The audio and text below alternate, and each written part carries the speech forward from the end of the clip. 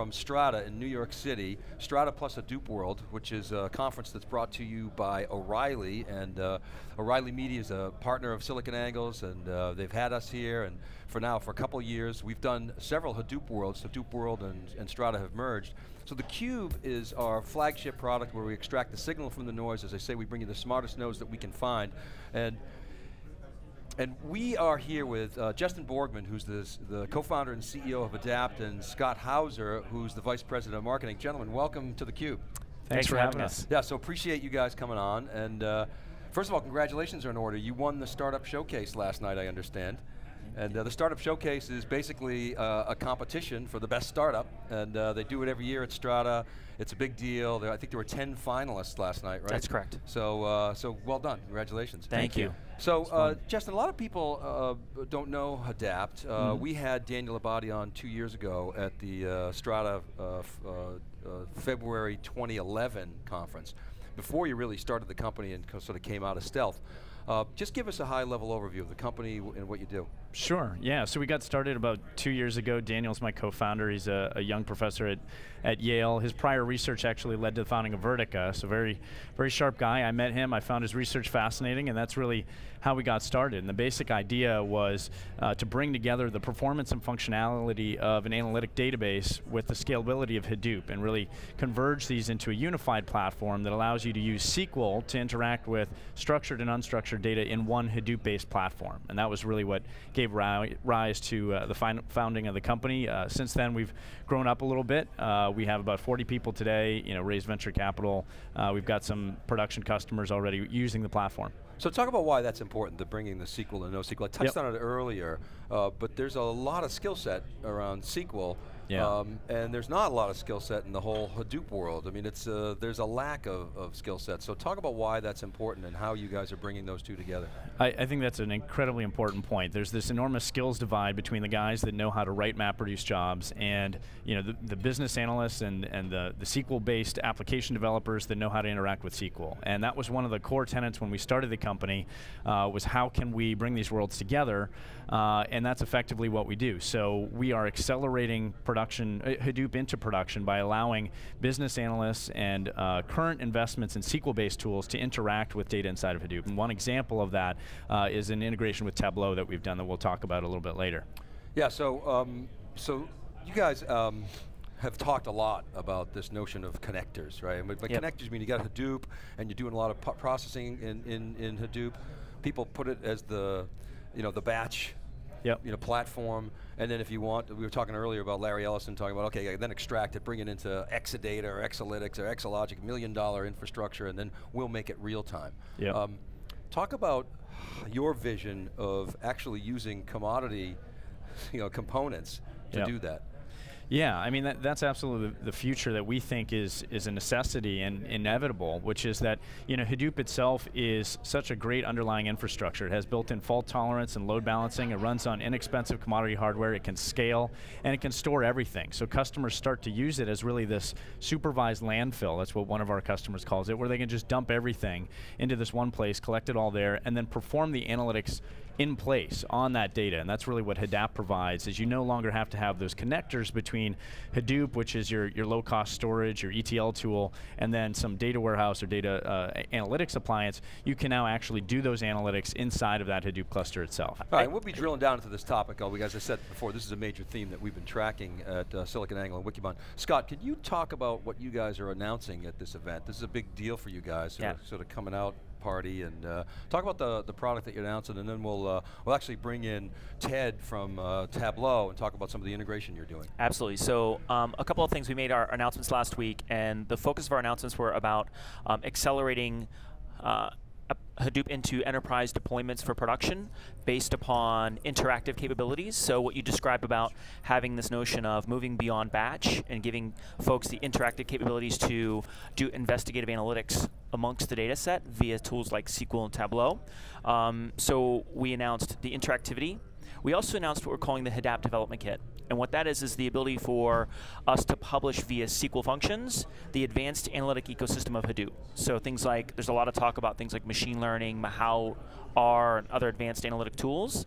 So we're able to publish those now via SQL function, enable customers, and as you mentioned earlier, business analysts to call upon them from basic SQL tools or from visualization tools like Tableau. So paint a picture for how you would do this pre-Hadapt and post-Hadapt. Yeah, great question. I think it's what Justin started to highlight and you mentioned earlier is, in most worlds there were these silos. So you'd have a situation where you might do some exploratory analysis on a Hadoop platform, and then once you found something that you might find to be somewhat interesting, you would create some structure out of that data and you'd ship it across the connector to another platform, and then you would iterate and ask analytic questions about the data.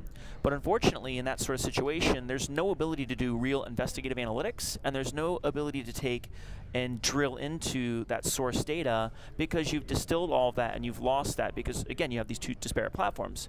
But now what we're enabling you to do is to say, I can, in one platform, find something that's interesting, drill into those results, and do that investigative analysis in that one single platform. So we can start with sort of the aggregates and drill into what's fascinating, in an interactive fashion for the analyst. So let me introduce Ted Wasserman, who's with Tableau. Ted, welcome to theCUBE. Thank you very much. Thanks for coming on.